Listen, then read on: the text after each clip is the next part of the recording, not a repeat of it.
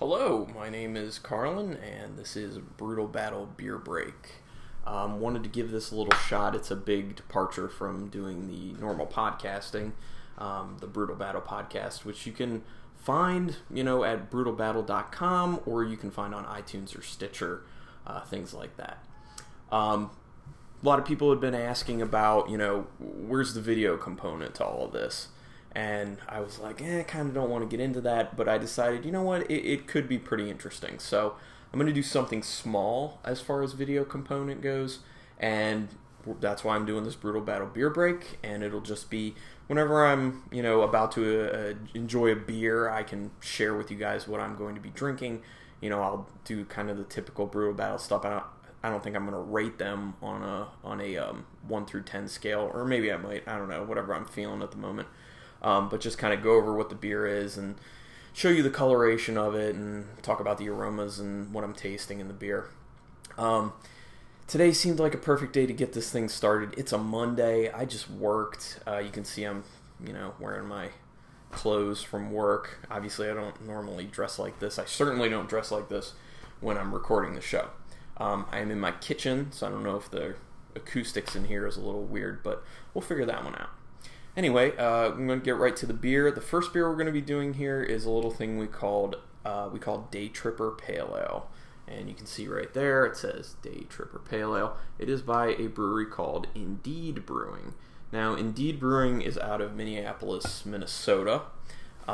Good stuff from what I've been told. I've had a little bit of it. I've had this one before, but it's been a little bit for me. I've also had their Let It Ride IPA, which I enjoyed.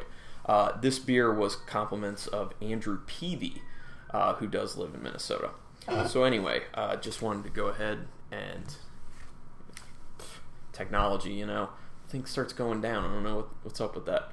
Bear with me on this. Anyway, I'm going to crack this sucker open. Pour it in my Pipeworks glass. I'm not going to pour all of it in because I will be sharing some with my wife, Rebecca. It's important to share with your significant others. Put that there so you can see it a little bit. Like you can see, it looks nice. It looks orange, very orangey. There's a nice head to it right there. Hazy. I don't know if that's like a chill haze or, well, I mean, you can kind of see through it. So I think it's a chill haze that you're basically getting out of it. But look at that head. That's a really nice head, which signifies to me that I'm going to be able to get some good aromas off of this. Gosh. If you can't tell, this smells amazing. This smells so citrusy to me. It's like tangerine. It's like very sweet orange. A little lemony too.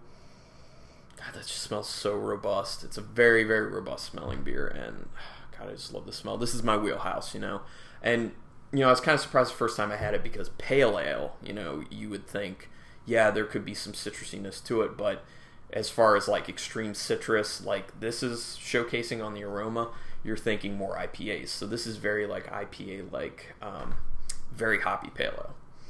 Let me taste it. Yeah, you definitely get a lot of the citrus in the flavor of it. It's bringing more bitterness to it, especially on the finish. Kind of like you're getting a bit of like an orange rind at the end there, but the citrusy burst at first and then kind of trailing off to the rind is really, really nice, and it's a good beer. I'm really enjoying it. There's a little bit of like a funk to it that you can get with really hoppy beers from time to time. Some people would say it's a little dank-ish, for people out there that like to describe it that way. It's got a bit of like a floraliness to it. I don't so much get that on the nose, but when I actually sip on it, I get a little grassy, little florally. Overall, quite a nice beer. I really enjoy it. So Indeed Brewing, you've done a good job.